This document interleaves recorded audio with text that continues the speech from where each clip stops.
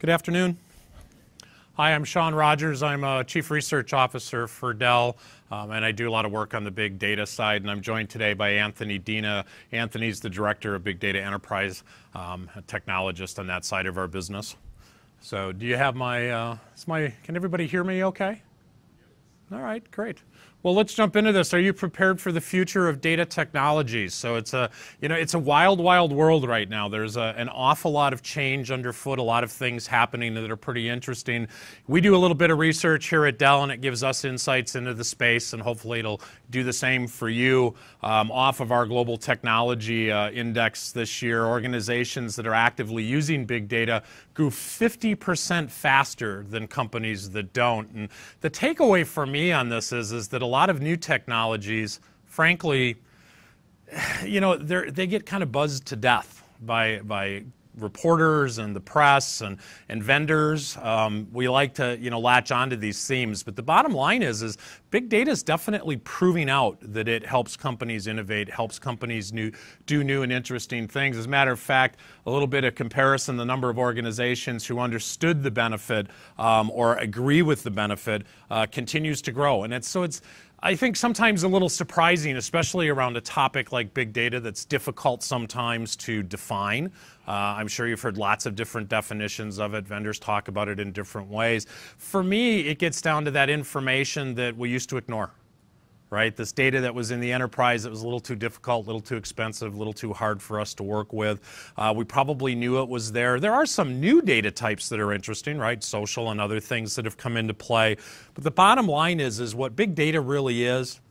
It's information and the use thereof. When we put it against our traditional systems, we're kind of forced to look at new solutions because those traditional systems aren't up to what we're asking them to do. And that's kind of a nice overlay for this topic, I think. So, it also becomes fuel in an interesting way. And I'm sure you've heard people talk. Our CEO, Michael Dell, has talked publicly quite often about the impact of the digital economy and how companies are doing things with data in ways that you've never seen before. And that's kind of interesting.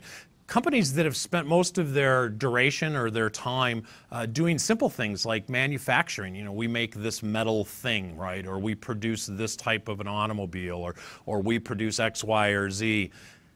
They're starting to look at the data that they have on hand, and it's allowing them to innovate on a couple of different axes that are very interesting and can be very profitable or drive innovation in ways that perhaps you didn't think about doing in the past. So using data as an asset, if you're not thinking about that in your company right now, if you don't have a strategy or perhaps your culture isn't kind of swinging in that direction, you really do need to stand back. And it opens up a great opportunity for you as professionals in the field to kind of look at what kind of data you have and start to think about ways that you might be able to create new products, new services, or optimize the things that you're already doing. All too often, technologists and vendors stand in front of groups like you and they go, well, let me tell you about how you should throw out everything you've already done because we've got the brand new solve-all thing. And I think where big data fits isn't about rip and replace. It's not about throw out what you've done. It's look for ways to actually extend or add value to what you're presently doing.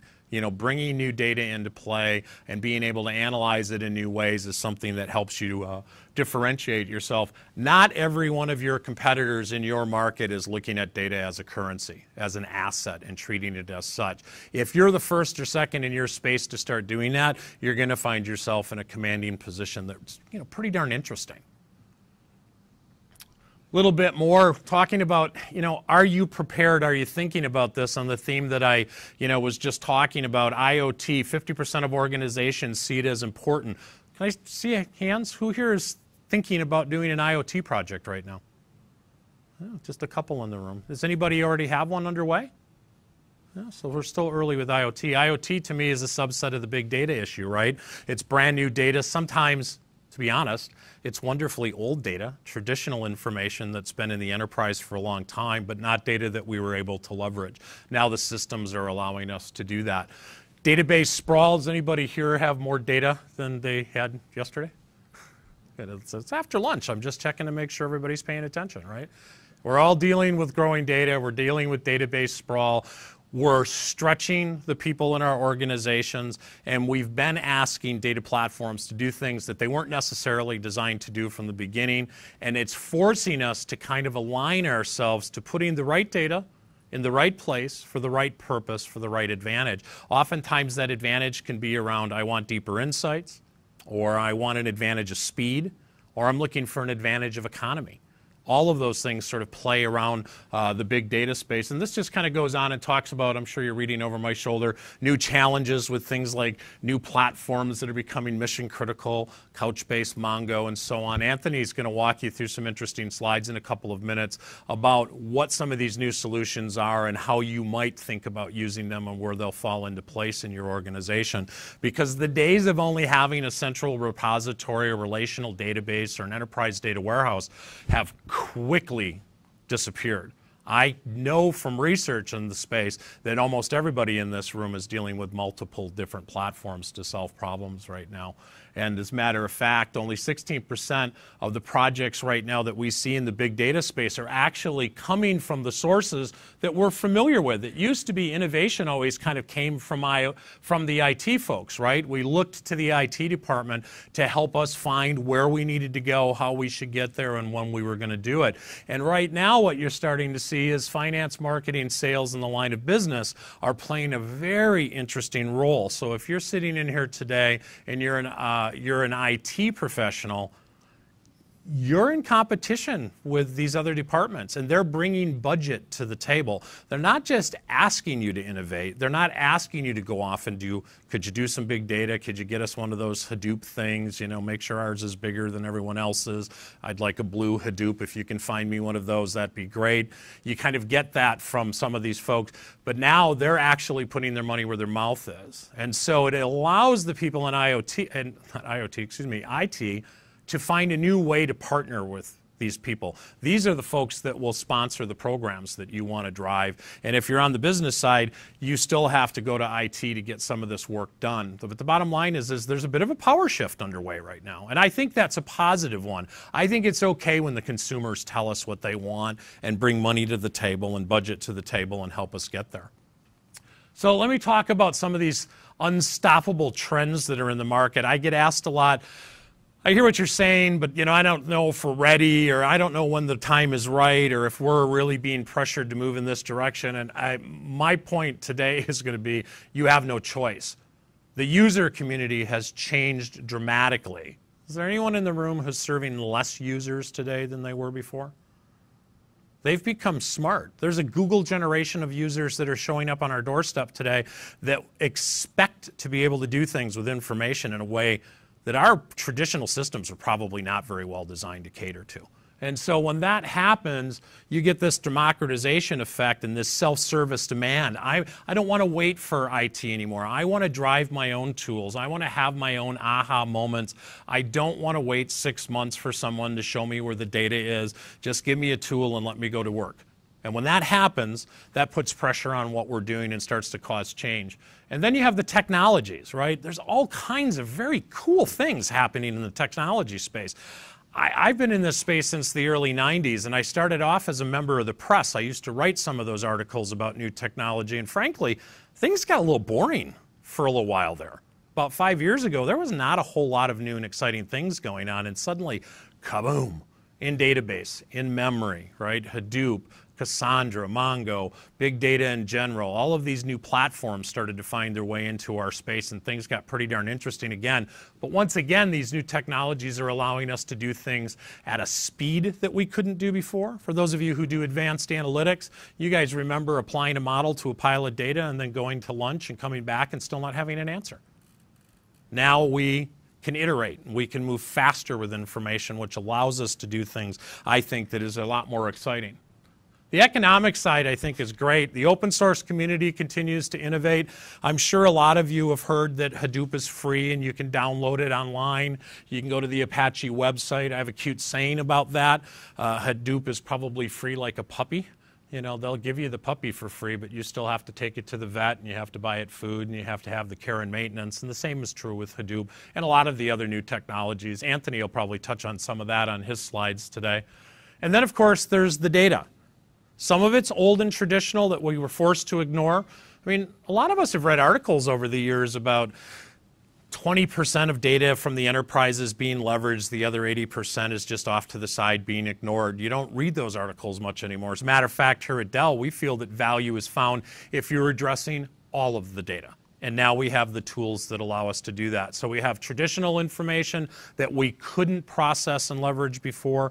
We have new data sets like social data is kind of brand new to the enterprise as a source. And then we can look back at traditional data that we couldn't touch like IoT and so on that allows us to do things and infuse our business with greater opportunity for insight. So smarter, more demanding users, brand new technologies, brand new economic advantages, and brand new and access to traditional data puts us in a position where we're able to do things we couldn't do before, and where our overall pressures against our solutions, our platforms within our enterprise are under siege.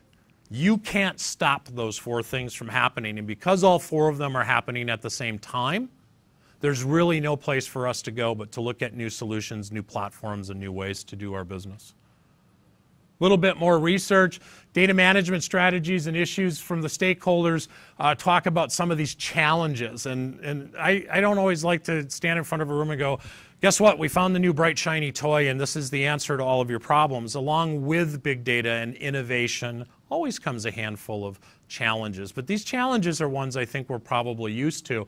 Poor data management, strategy issues, stakeholder issues. I think that sounds like just about any project we tend to take to market. But the point I like to make here is that you can't forget the standard things when we're looking at innovative technologies. Just because you've stumbled upon a new data platform that lets you do things that you couldn't do before doesn't mean you want to abandon the best practices that you already have in place. I've met a lot of companies who ran out and bought themselves a Hadoop, and they collected data in it, and they filled it up. And then they call someone and go, so we got all this data, we don't know what to do. You know, so the best practices that we're used to needs to be applied. I have a cute one for, you know, you go out and you buy Hadoop and you archive a bunch of data in it and you keep dumping in it, and pretty soon instead of having Hadoop, you have a Hadump. And once you've got this Hadump, you're going to need to figure out how to leverage it, and that's a problem. So I don't want to come off today sounding like, hey, everything is perfect and easy when we look at big data. I think the opportunity is fabulous, but I think you also have to remember some of the basics.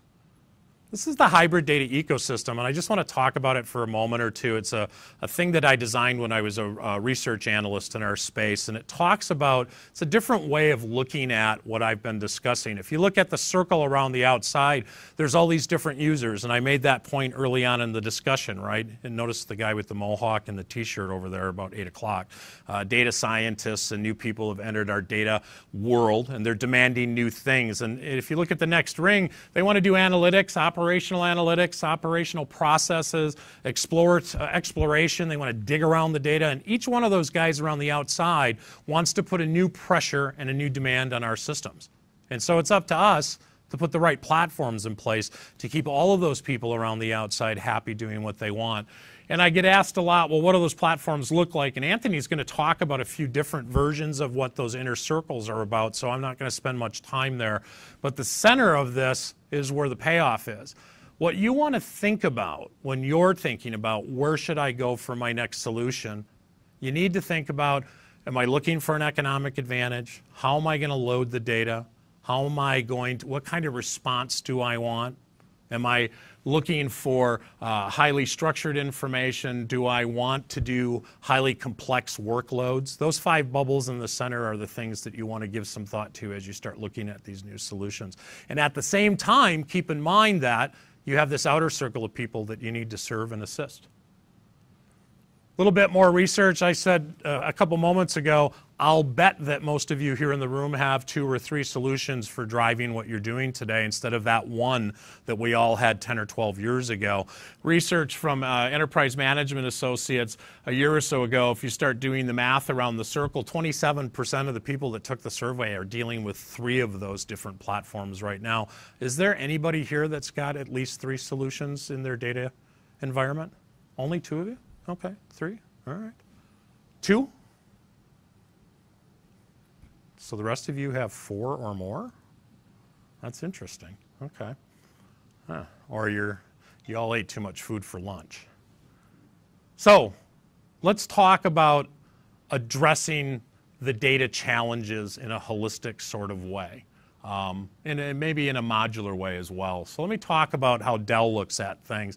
If you're going to go into the big data world and you want to be successful with what you want to accomplish there, one of the things that you need to be thinking about is where analytics plays a role. All too often I see people create new data platforms, but they don't understand how they're going to get the payoff. Collecting data is not a hobby, right?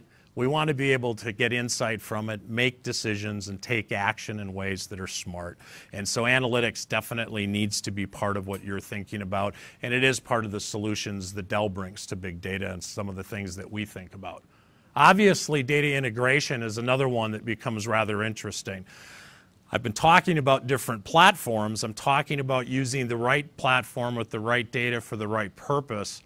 You have to be able to integrate the information. And all too often, data is actually coming from the outside as well. It doesn't all come from within the firewalls of our business. We're introducing third-party and partner data to our analytics and our big data projects to add value, but it also, of course, adds complexity. So you need to look for smart and interesting ways to integrate the information. Overall data management becomes more important because the more sophisticated your environment is, the more important it is to have repeatable, automatic, governable data management practices and tools around you. You can't live in a manual world around data management today if you're going to take advantage of things like big data. And if your company is still kind of stuck in that world where you're dealing with things in a very sort of non-repeatable manual fashion, you're going to find yourself not innovating with big data in a way that you would expect. So I urge you to think about that as well. And then last but not least, you have to have the proper infrastructure underneath you. And Anthony's going to talk to you about some of the infrastructure choices and how to make them in a minute. But hopefully this is all sort of tied together on the things that this is what Dell thinks about. And what's happening in the world around you right now is that we are entering a very diverse world. I think the diversity is a great idea. It's okay that we're getting away from just having a relational database. And if you're not convinced of that, I urge you to think harder about it, because I do think that there is a great opportunity that lies there for everybody, especially if you want to do things like big data, to use the right tools and the right platforms and to have a more diverse, or in the case of my research, have a hybrid approach to serving all of those users with these different needs. Because otherwise they'll just keep breaking your stuff. And that seems to be pretty consistent. Last but not least, if you're going to do these things, you have to have security. And we think that you need help too. And one of the things that Dell's good at is we do have the services side of this. So we're able to come in and help you understand this. The worst thing you can do is get involved with big data and not have that end game and not have the expertise to get there. Remember, skill gaps was on that piece of research a minute ago as one of the concerns. So as you bring new platforms in, rely upon a trusted partner who can come in and help you understand these new solutions and help you move a little quicker. Last but not least, if you're going to get involved with it, you gotta have the full deal, right? You have to have a significant partner and platform ecosystem. Dell brings that in its big data strategy. And lastly, you want to be modular. You want to be aimed at getting at all the data, as I mentioned a minute or two ago. I think that that's where the opportunity lies. Turning our back on information is not something we need to do today. Today, what we need to do is have the right strategy for the right platform to bring it and put it where it needs to be so that we can do the right things with it to drive our businesses. So let me kind of focus, or have you focus maybe, on one of the corners and the data management side, and have you discuss that a little bit. So Anthony, Dina, folks. All right, pure disclosure, I live in Central Texas. And one of the conditions that you'll find in Central Texas, particularly right now, is that the ragweed and the pollen are at its worst. So what you're hearing is this raspy voice, not built from talking too much, but built from a lot of allergens. So I apologize in advance for that. I wanted to talk to you about several key technologies. My role at Dell is to essentially pioneer and incubate what's emerging. I feel like I'm really a Californian, and one of the reasons why that makes me proud is there's a lot of innovation that's been happening in Northern California in the large internet properties. And when you say, well, that's interesting, but why is that relevant for me? I'm a school or I'm a hospital. I'm not Facebook. I don't care. Well, about 15 years ago, 18, 20 years ago, when I joined the industry, we would oftentimes look at the financial sector as the bellwether. They were the ones that were pushing the envelope on risk modeling and were driving performance and retention of data at its peak. But I'll promise you that what's happening is an evolution of where the powerhouse is.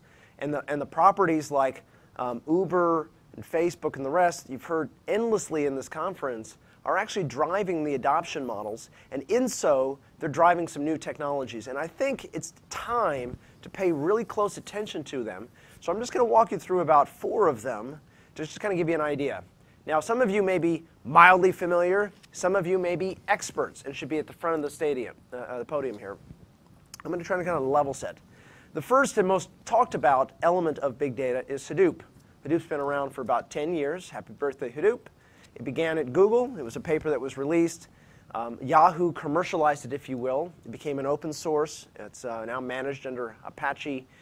It is free to download, and like a puppy, you can spend the rest of your life chasing after the messes in the kitchen. There are various distributions, Cloudera as an example, Hortonworks is another one, MapR, those are the 3. After that, you've pretty much conquered about 80 or 90% of all uses. But essentially, it's built on this really fundamental idea that if you're going to map the internet, you have to do 2 really basic things. You need to build a file system that's going to be large enough to handle data. And we're measured in petabytes, not in gigabytes or even terabytes. And then secondly, we have to way to process that data to index it. Now, the fundamentals for that are a file system that was purpose-built to be scaled and measured over multiple nodes in a cluster. The second piece is this map-reduce function. It's a computational framework, but it's a batch framework. It was meant to be done not in real time. And this is an important distinction. Map-reduce is exactly how you understand and decompose to the essential elements. Now, over time, over these 10 years, a lot of tools have been built around it. There's a very strong ecosystem, and it's important because the digital natives right, that grew up with a smartphone in their hand are still emerging through high school. And so for the aged, like myself, who are used to standard SQL queries, we need to have an access point for the operating model that we have and the data set that we've collected. And so you're going to see projects like Hive or Pig be that interface that we can leverage our expertise, not having to really train anybody. Now, it has a tremendous value. And I'll just give you a real simple one. At Dell, we made the silly decision to improve customer experience. And in doing so, we collected all of these log files from the millions of systems that we sent out. Now, you'd probably say that's not a really big deal. But that meant that we went from retaining our data warehouse of about 300 to 400 terabytes to about 700, right? So we went in a very expensive way collecting many small data objects, okay?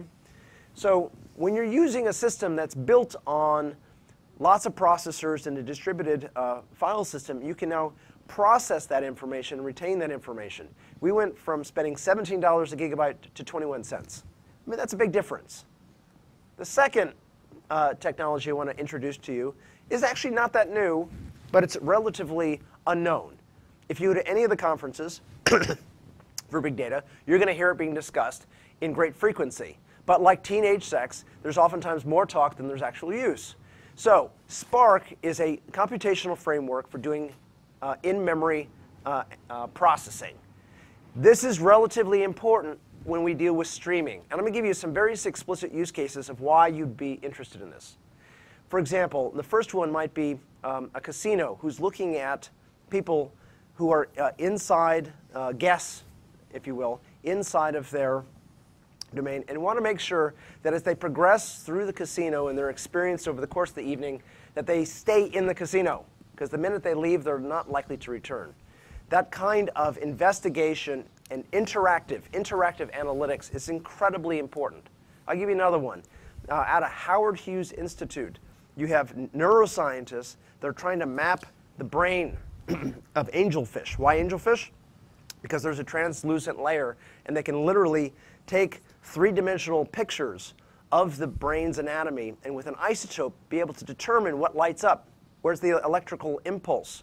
So as they poke the fish, they want to know where it actually lights up in the brain. And this helps determine, from a science perspective, how the brain is mapped. Okay? Those frameworks are absolutely critical for being able to go do that very highly interactive. Now, it's a processing framework. It's not a file system, so it's going to live on top of traditional, I call them traditional, but more they're non-traditionals, data stores like Cassandra or S3, or even the Hadoop file system. It's relatively new. If you were to listen to the Bank of America use case, you'd find is that they spent years trying to perfect it, from the .8 release to the 1.0 release. But it is powerful, because when you're dealing with important events like fraud detection, it becomes relevant, because any kind of theft or posing could present a real risk.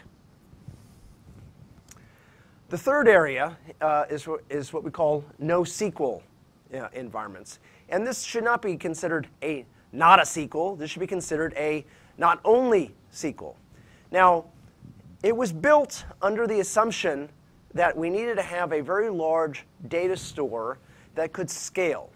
If you were building out a system of engagement because you're Facebook, and you wanted to have a place where people are going to upload documents or photos, you needed a place to store it. Traditional database stores were not going to handle it. Traditional file stores were not going to handle it. So these database structures are incredibly important. But it's a different mindset. Traditional mindsets really believe in what we call ACID compliance. And that meant there's isolation, there's consistency, and this other world, it's consistent, but it's consistent eventually. It's a different prospect. We want our transaction records to be held tight and to be done well and very consistent. But if somebody has a picture of Miley Cyrus or some other construct, it's not so important. An individual loss is not as important. So, but in this mindset, and this becomes incredibly important, that you're building out a large, expansive construct to be able to hold that information. And I'm going to give you a very powerful use case, and I'm going to direct you, please, to go visit that. And it's a non-SQL database, and this is just one example. The company is called Aerospike.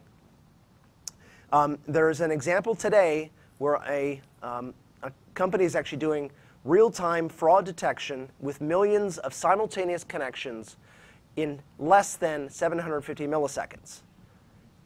Now, let me make sure you really understand how impressive that is. There are 30 billion data objects they'd have to sort through in 100 terabytes worth of information. Millions of simultaneous queries, of which there are about 17 on average consecutive searches, all being done in less than a second. Okay? So we're talking about really high potent search queries. Now, this cannot be done, or cannot be done in a stable and predictable way in traditional data stores like an Oracle or MySQL or a Microsoft SQL database. But you can see how these internet properties, which have started with Miley Cyrus photos, are now turning towards mission-critical and very interesting use cases to do real-time detection and intrusion. Now, the tool sets are relatively new. The security is not exactly up to speed. But as the industry grows, you should expect broader and broader use. Now, I'd invite you to come down to the Samsung booth to go visit with Young Pike and Aerospike, learn about the specific use case. There's a white paper that Dell, Samsung, and Aerospike have just published, I think as of today. It'll show you the results and measured in microseconds. And it's worth your time as you're thinking about building out these infrastructures to handle the all data and to handle all data at high performant expectations, that you have a look at these things. Now, the last thing is technology that's relatively new, and it's a major company bet on SAP's behalf. They understood early on that transaction processing here and data analytics here was an untenable situation. They knew copying the data from one place to another, because this one was meant for recording the information and this one was meant for analyzing the information, was not the right way to think about it. x86 standard-based technology has plummeted the price of computing. The cost per cent is never been lower. Memory prices, likewise, have never been lower. So in its essential design, HANA is a system that merges what they call the business warehouse and the transaction processing into a single entity. Now, I said they bet their company on this construct, and that's because they're now writing applications that will be native, S4 native, to this construct where OLAP and OLTP are together and unified. Now, Dell uses this technology. In fact, Dell has used all of the technologies I've mentioned today. But in this case, we had a very specific business problem. If you think about the size of a company that we are, we have hundreds of thousands of SKUs in many geographies with hundreds of thousands of salespeople, both badged by Dell and partners. So when you're trying to find an optimized model for going to market, right? You're in a new market with a product that you may be introducing. Who's the best person to go represent that? Is it a reseller? Who has the best track record? What have they sold with us before? You understand, these are real, honest business problems. Now, we surveyed the landscape and determined that this in-memory business warehouse and analytics modeling studio was precisely the way to go do it. Now, the advantages, of course, are high speed, great tool sets, and a well-established company. The difference is you are now bought into the family of products with SAP. Now, it doesn't mean that you have to use all SAP applications, but you are trending in that direction. Now that, my friends, is a very simple overview of some of the hottest technology in the big data and analytics space. But I really firmly believe that if you're going to be successful, if you're going to tackle the tiger around this digital transformation, you should be addressing at least one, if not more, of these technologies and finding ways to put them into the pattern of success. Now, we want to take you through a couple use cases, and the first of which my good friend Sean will tell you about. So this one's interesting, very interesting. As a matter of fact, the gentleman, Dr. Cromwell's here on site today, and this is a great one. Surgeons at the University of Iowa hospitals and clinics wanted to impact one of the most critical things that happens in the operating room, which is post-op infections. And the trouble with it is that you always find out afterwards, right? You always have insights after, but it's difficult, obviously, to take action during a surgery. And what they wanted to do is they wanted to bring analytics and big data into the operating theater and actually be able to get insight and take action on how they're treating their patients in real time. And it's a classic example of how, frankly, how cool big data can be and how it can impact both sides of the business for a hospital. You know, one of the best things is, of course, being able to take action in an operating room allows us to treat patients better. And that was certainly one of the things that they were looking to increase. But there's also a business side to healthcare, and it's very expensive when patients end up with infections. So if they're able to reduce this was their goal. And you know, and I think it speaks to what I said earlier, which is, you know, we're at a place where this stuff is real. It's not just buzz. Exactly. So to do this process correctly, and being the technologist, and thinking on behalf of the administrators and the physicians, I know that I'd have to supply information in real time at the, as Sean described, in the theater, right? So we need to present information that is both demographic about the population. I also need to know what happened in the surgical room and the caseload for the hospital at that time. Those are, if we look at the history of infections and we map them back to where we see conditions that increase the probability for the secondary infection, we know that there are certain factors. And so if I have the information presented, whether it's based on the demographic information, whether I have specific operative or even patient record information all presented to me, I know that I can take certain steps, whether maybe reducing the number of procedural time, which means it reduces the amount of time there's infection can get inside the wound, or whether certain steps that I need to take extra precaution. Now the results, as Sean described, is that in this case, which you can meet the physician yourself, reduce the occurrences by 58%. There's a regulatory implication here, not just a cost implication of the longer admittance, but there are certain factors and health scores that hospitals are under inspection for. So to the degree that they are improving patient care, not only do they make happier patients and happier insurance companies and happier administrators, they also take the regulators off their back. And so looking at that from a personalized healthcare perspective to drive better patient outcome, it's a win-win. Now, this isn't the only success story we want to share with you. We have one more. And this one's from Merkle, a marketing agency that analyzes customer data on behalf of their clients, which we're seeing an awful lot nowadays, right? Customers are becoming sort of service bureaus to a community of clients. And the ability to do it with large amounts of data that are both structured and unstructured, which, you know, getting back to this technical side of big data, that's kind of what we're talking about. All the data, right? You know, all types. That starts to create an issue. And this particular company was looking for a better way to manage marketing campaigns on behalf of their clients and customers, and to do it faster, smarter, and with a higher level of accuracy. Yeah. In fact, Sean Strand from Merkle is here, and I will be on a customer panel with him tomorrow. So if you would like to, again, meet the person at the epicenter of this, it's a great session. If you see me afterwards, I'll tell you precisely the room and the time. For them, they need to understand a lot more. And then if you're dealing in the world of marketing, understanding your customer and every time you do an interaction is a key component. Did they download that white paper? How often do they come to the site before they came into the store? How do I link all that information together? What kind of person are they from a demographic perspective? Because there are certain key trends that may suggest what happens. What zip code do they live in, as an example? So all of this purchase social media data becomes relevant.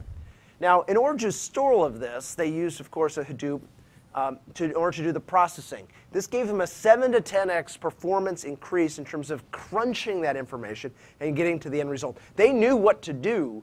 They were stuck because they decided to increase the amount of information that was available to them. Now, as I said before, the tool sets are available, the capabilities are there, but we wanted to do one step further. And so we're going to give you a little bit of a scene. This is completely unrehearsed. So we're going to have a little bit of fun with this. Michael described very acutely today and last year this notion of digital disruption. Quite honestly, it affects everyone. And the case that comes to mind for me that is just irrefutable as a foodie is that my favorite grocery store, like any grocery store, could be displaced. Now, in this scenario, what we're going to describe is a place where a large internet property that likes to do distribution is going to put and provide a service which will do same-day grocery delivery. Okay? So imagine that scenario, and you're, let's say, the most popular grocer in your area. What are you going to do? Well, you're going to come to someone like you in the organization and present the business problem. And the business problem is, I'm being disrupted. And I'm being disrupted in a way that if I don't react to it almost immediately, this disruptive company could crush me in my market, which frankly is something that I think a lot of companies are dealing with. So specific to this grocery store theme, I need to retool my warehouses. I need to retool how I do interactions with my customers. And ultimately, in a very short period of time, I need you to help me become a delivery grocery entity versus a traditional one. Well, I can tell you right now, it's a real treat that since you're the general manager of sales and you've come to me with this business problem as a CIO, I feel honored that you're treating me as a partner in this. But I know quite literally that I don't really have a big IT shop. We just buy a bunch of groceries, we know our inventories, we have warehouse and distribution centers, and when the romaine lettuce goes down, we just stock more. So if you want me to provide intellectual property and information technology to you for a distribution business, it's going to radically change. Are you going to be looking at different kinds of reports? Do I have to prepare for that? So I need to be able to drive my business digitally with information because I'm getting into a whole new line of business. So my ask of you is to help meet those needs. Help me be able to compare my brick and mortar performance to my online performance. I need you to supply me with the e-commerce front end so that I can collect the data on the customers and collect the information that I need as I do this new style of business. And I'm not afraid to take business chances here. My demand or my solid ask to you is to do it right and to do it quickly. Wow. So,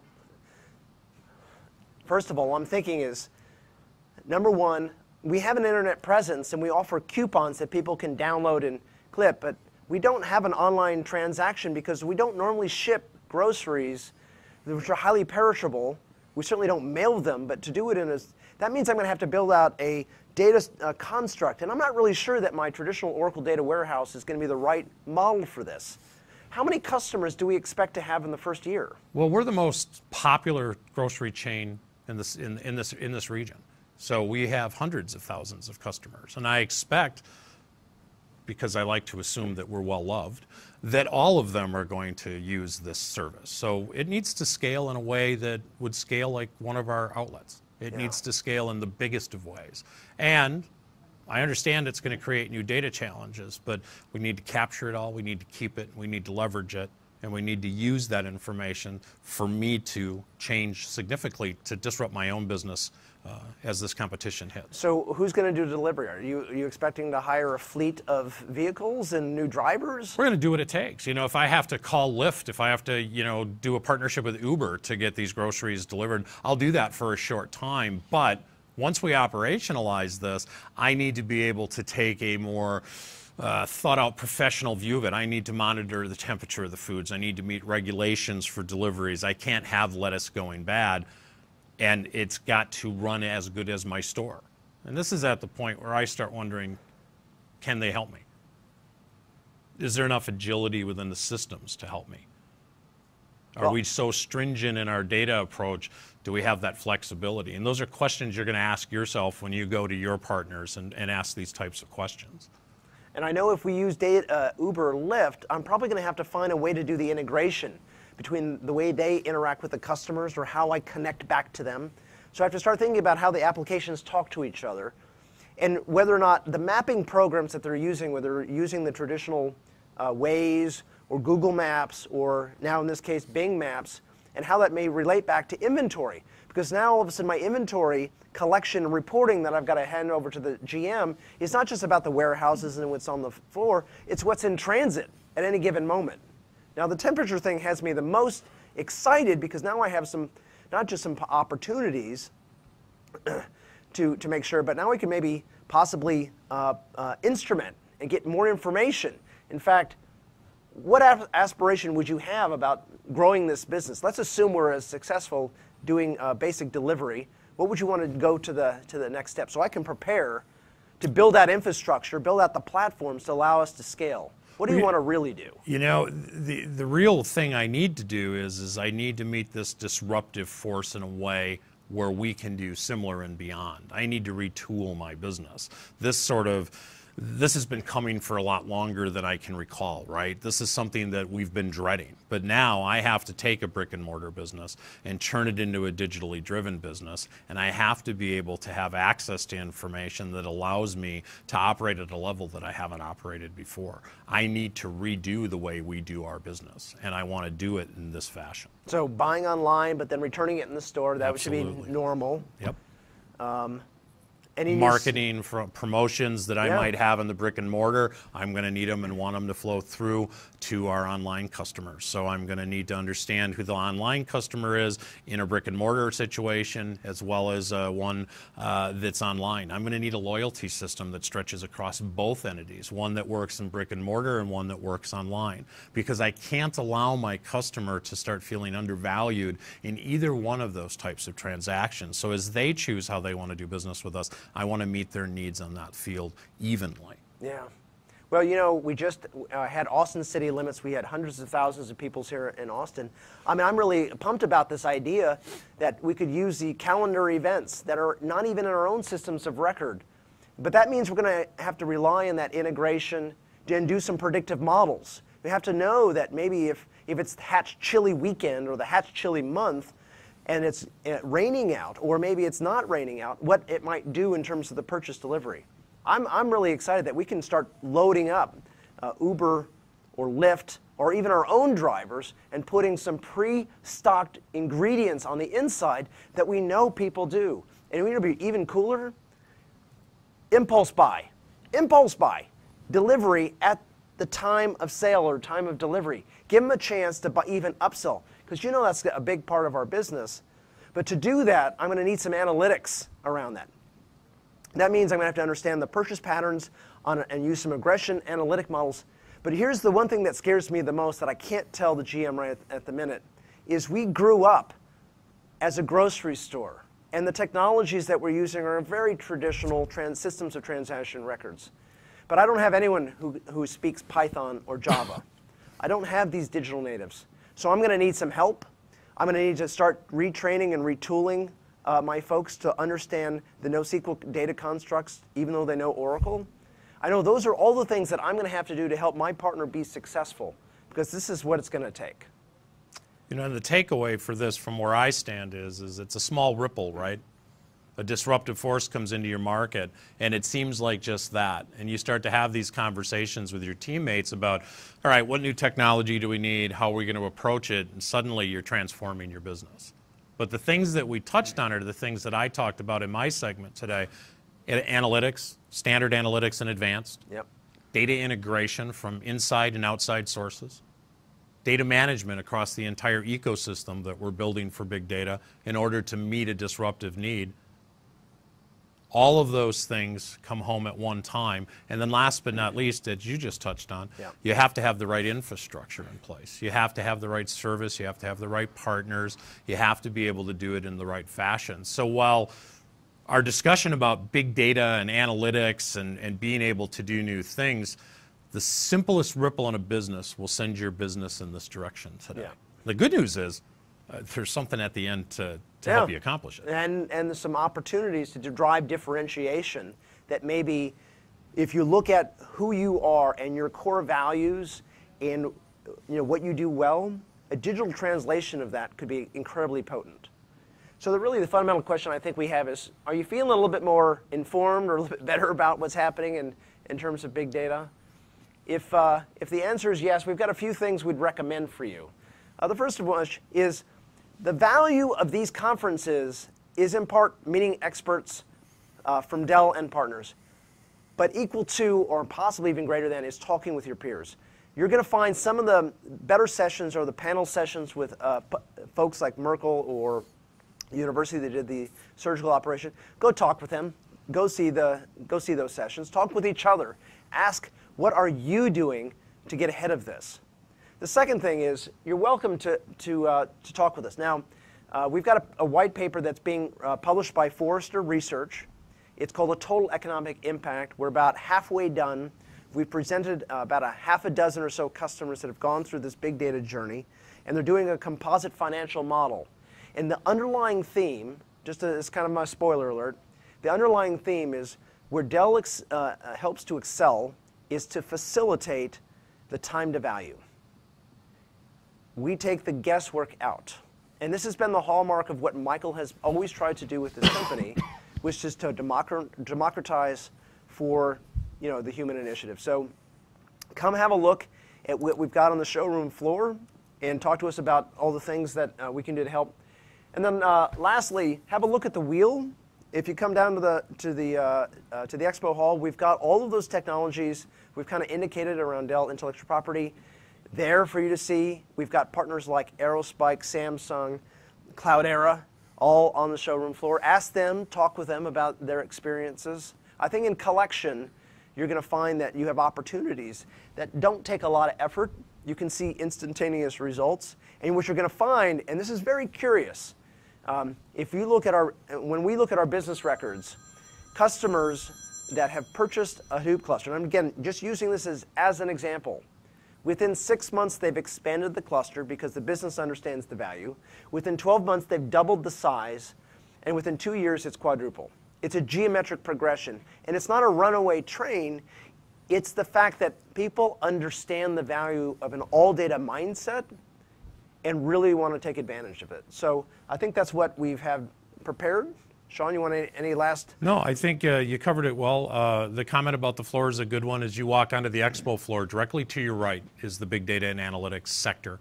They have a bunch of stands there, but everything that I talked about on the wheel will be there. So the analytics folks are there. The data integration folks are there. The data management folks are all there.